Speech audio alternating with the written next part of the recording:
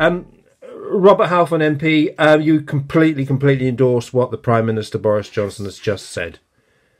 Well, like much of Harlow, I watched the statement just now, and it's massive. It's massive. We'll be remembering it to tell our children and great-grandchildren.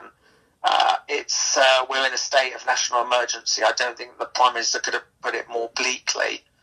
And we just have to do what they are saying, and that is to stay at home, save lives, and protect the National Health Service. Otherwise, we will not beat this as a nation. And Boris Johnson's normally quite a cheerful fellow, but he looked pretty grim when he was giving out the statement, just knowing about the reality of all this. But if we do this, if we stay at home and only go out for real essential things, we can beat this. We can beat this. But if we don't, I fear that things will get much worse.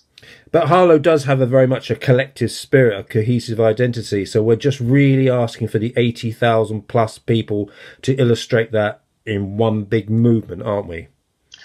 Harlow has incredible amounts of community spirit. I've never seen that anywhere else I've ever been in the country. And we've all got to look after one another. A lot of that is going on already, from streets to homes, the food bank, many other charities, rainbow services, disabled groups helping each other, and also, of course, our health service, the police, who are looking after us all, and fire services, emergency services. But this is serious. We just are going to have to stay at home for many weeks. Minimum, he said, they would review it in 3 weeks' time, but I suspect it will be much longer. There are over 1 million people today who've been texted across our country who are being told to stay at home for 12 weeks because they're at risk, being texted or written to by the National Health Service. This is massive. And when he said the words national emergency, I think that it really brought it home to not just people in Harlow, but across the country, what we are facing, this third world war against an invisible enemy. But all those staff, all those heroes down at Princess Alexandra Hospital and different people working in the NHS in this town, they need to be properly equipped, don't they, Robert? They do, and they are doing unbelievable work.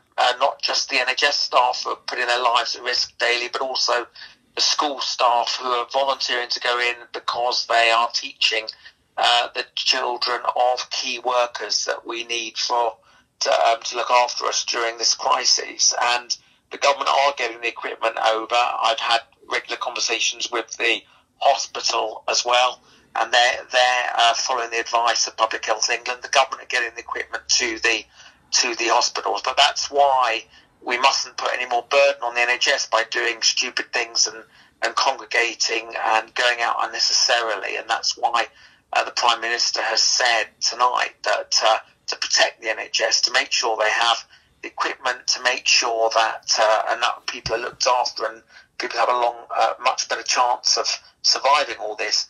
Don't go out, don't let the disease spread, because at the moment, it's hard to believe, but it's true, we are all potential walking hand grenades.